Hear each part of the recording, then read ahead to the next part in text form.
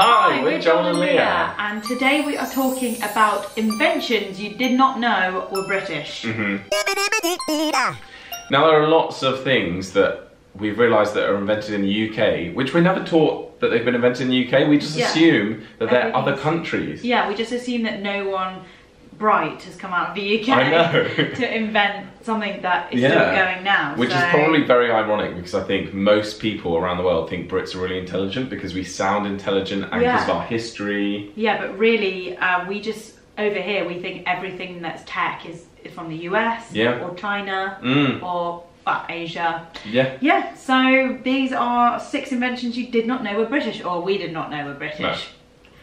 First one first. The digital audio player.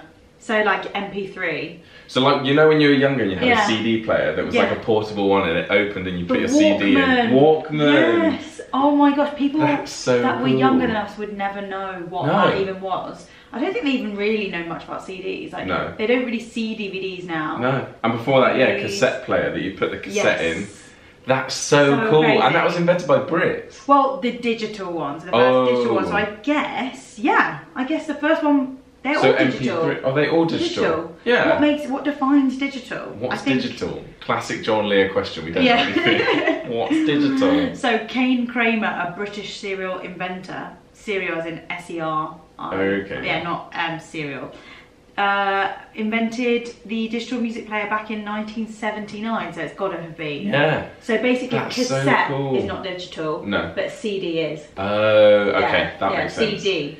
So that's a really big claim to fame, because I swear a big cliche of American cool kids back in the 90s were the ones listening to Walkmans walking down the streets of New York City like, bam, bam, bam. You're like, that's a British invention. That was actually a British invention. Wow. Fair enough, Americans may have like run with it and done their own things off the back of it, but it was a Brit that invented it. Very good. So, holla, that's amazing. That's so good. So the next invention that a Brit invented was the light bulb. Which is like amazing. We should probably have known that. We probably should. That's a big deal. If someone was like, who invented the light bulb, could you say it straight away? Straight off the bat. Who was it? It was Sir Humphrey Davy in 1802. And then it says Joseph Swan, 1879. So it must have been Sir Humphrey Davy first. Wow. And that's a picture of him. Wow. He looks lit. He looks so lit. He looks like he's having amazing. He's like, I invented the light bulb. I invented the light bulb and I'm lit. I'm lit. Like a lot of people need to thank him because he's like lit their selfies. Yeah. He is lit. He paved the way for like light. Apart from natural light, he is responsible for all artificial light. Like, Thomas Edison gets all the credit. Oh, is he an American? Yeah, I think so. But it was actually prefaced by a Brit 75 years previously. The guy said the first. You need to finish reading the paragraph. Sorry. So that's why you think it's an American, but it's really a Brit. Amazing. So it's not Thomas Edison. It's a Sir Humphrey Davy. Well done, Humphrey. Sir Humphrey Davy. Don't forget, he's a sir. Sorry, sir. The Queen has made him a sir. Sorry, sir. Sorry. I feel like that happens a lot, especially when women invent things. I've heard it. I can't think of an example, but when in history women have invented something and then a man has taken it and then the man gets the credit, and you're like, actually, it was that woman that invented it. Oh. I definitely heard that. I feel like I've heard that, but with like writing. Yeah. And like in Shakespeare's time, like women might have written something, but he would have claimed it off as his own. Naughty. Don't know. But Let us know in the comments if you know what we're talking about. Because I can't think off the top of my head what it is. Okay, this one is actually really mind-blowing. This is a good one. This is a really good one, and it's the skyscraper. So isn't that insane? Skyscrapers. Yeah. Born in the UK. What? Everyone's like, on earth? Where are your skyscrapers at? I didn't see the skyscrapers. Because everyone does skyscrapers better than the UK now. Like America has some of the tallest ones. Dubai, New York. Singapore, Japan. Everyone does skyscrapers amazingly. Yeah. And you come back to England and you look around and you're like, they're small. They're so small. I mean, ours are really coolly designed. You've got one in the shape of a gherkin, one in the shape of a walkie-talkie, another in the shape of a cheese grater. Oh yeah. Like they've all got cool names. Yeah. But they're not that. I mean, they are tall, but compared to other countries, they're not. That don't impress me much. Exactly. The Shard.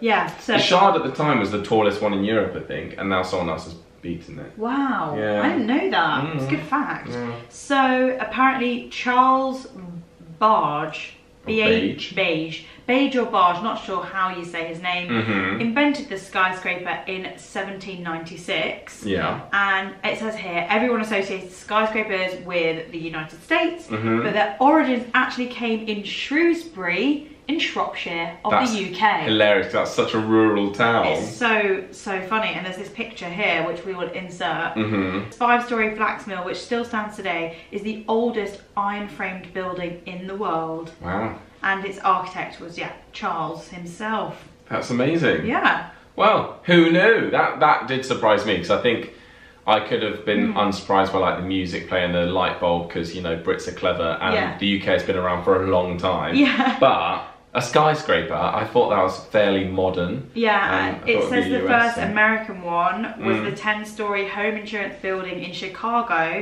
in 1884. So that's like quite a lot later on than our guy in Shropshire. Yeah. So well there done, you go. UK. Well done us. Pat on the back. Like we've done anyway. Yeah. Next one is the photograph. The photograph? Yeah. That's crazy. It makes sense though. If we invented the light bulb, don't they have big flashes? Yeah, then true. It's like we invented the photograph as well, because it leads on. This was Thomas Wedgwood in 1790. Well, this is the 1790s.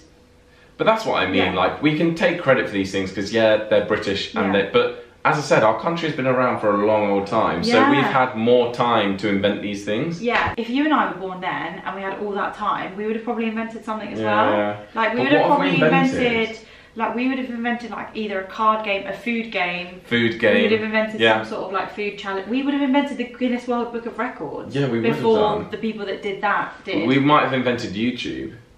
We might have been, like on a Friday night, we'd sit on a sofa like this and talk to each other, and then just be like, imagine if we could like film it. And like other people could watch our conversations.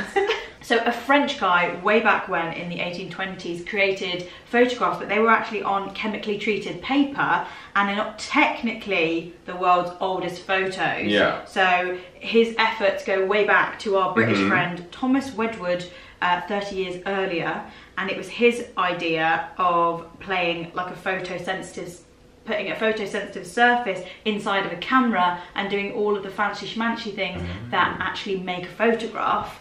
So yeah, another guy that's not getting the credit for the work he actually coined. Sadly, Wedgwood died in 1802, and he was only 34 years old, so he wasn't able to carry on. Wow. He's not an Instagram photographer. No. He's not doing, he wouldn't have. Think of that brain. He invented that. He could have invented so much more. It's like crazy to think all those years ago, using what's available to you and your brain to go like, oh, I could do that, put this light sensitive thing in this dark thing, take a photo, like, I ain't got time for it. Put it on paper, soak it in the paper, and then there's a photo. Like, what the heck? It's actually mind-blowing. Yeah, and now look at us, just putting filters on Instagram, like, I know. Oh, look pretty. I know. That is hard sometimes, having to choose a filter, like scrolling through like, that one, or that one, or that one. It is hard. It is really hard. So actually, I think we've got it worse. Yeah.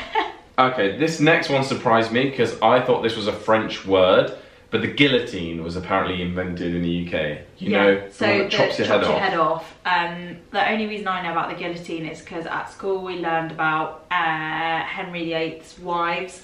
Divorced, beheaded, died. Divorced, beheaded, survived. Yeah. So obviously the ones that got beheaded would have been on a guillotine. Yeah, I remember going on a school trip where you could put your head in a guillotine and the knife would come down, but it would stop at a block of wood. Oh my gosh. And then I was like, what if the block of wood like broke? And then I'd be beheaded. Oh my gosh, that is awful. Yeah. So yeah, despite being named after a Frenchman, the infamous guillotine was actually...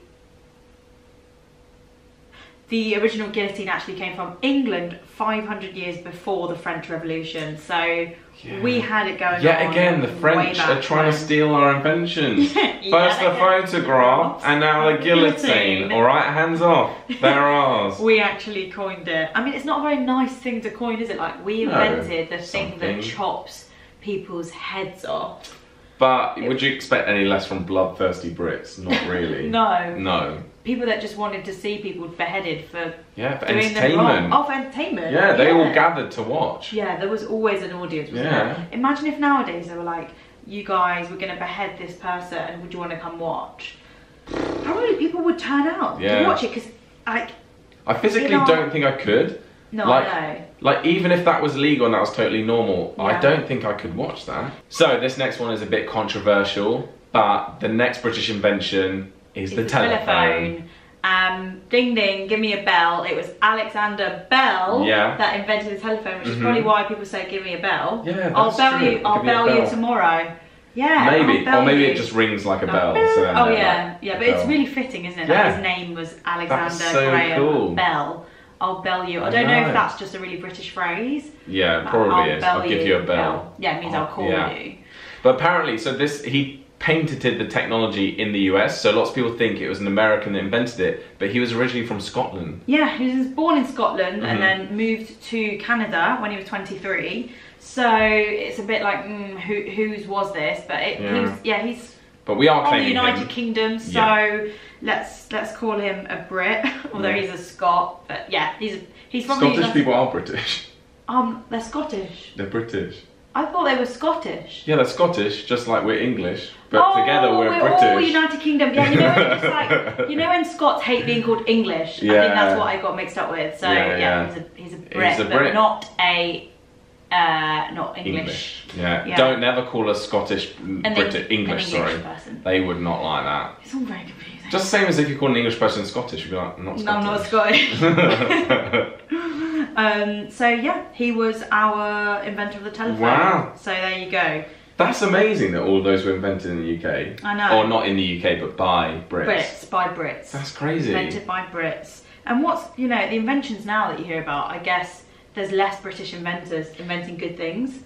Well, I don't know. There might be. We don't know for sure. I don't know for sure. I mean, where are all the inventors at? I feel like everything that could be invented has been invented. Yeah, I know. Do you know what I mean? That's what's most amazing, is they have the foresight to go, this could exist, and then they try and work it out. Yeah. But in my head, I can't think about what could exist. Yeah. Because I'm so literal. You're quite good at thinking of things that would be convenient. Like you're always like, oh, there should be a biscuit shop that sells but not inventions. Not new things. Yeah. Not like I wish there was a way of talking to my friend and they're not in the room. Yeah.